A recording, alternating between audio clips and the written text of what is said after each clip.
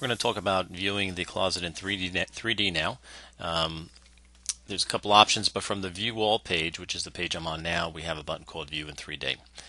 If I click on that button, what's going to happen is it's going to take my current design with everything drawn properly, including color, placement, all those types of things. And as the 3D tool gets created, you have a couple options here, and so you get placed in front of the closet. So we have a 5-wall closet. You can see here on the left hand side we have some keyboard options here. So if the W key goes forward, the A goes to the left, S moves back, D to the right. If you use the arrow keys left and right, you can turn your head. And then Z and X descend and ascend when you're in the overhead view, and O for overhead view. So if I do a W, I'm just going to walk into the closet. If I do an S, I'm going to back out of the closet. I can raise or lower my head by using the Z and the X. So the X is going to move me up, and the Z is going to move me down. If I move forward and I use the arrow keys, I'm just turning my head to the left, and I'm turning my head to the right. And if I use the A and the S key, or A and the D key, the A is going to step to the left, and the D is going to step almost like a shuffle step to the right. At any time you hit escape, you get put back outside the closet.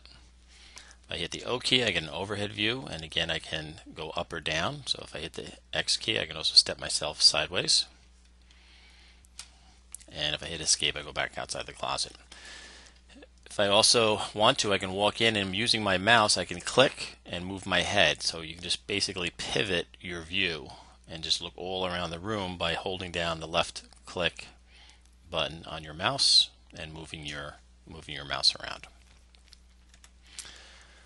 Other options you have here are you can go ahead and hide some walls. So if we want to turn first and fifth wall off because they're not really involved in the design, I can click those buttons, refresh my view.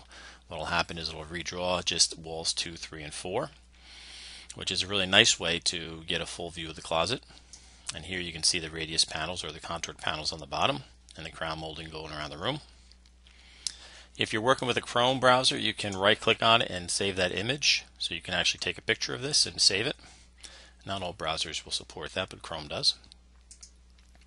You also on the right hand side have a gears option, so you can change. We have a couple of flooring options. So right now we're doing a light wood. We can do a dark wood, and that will just change the wood. You can do a carpeting if that's more appropriate.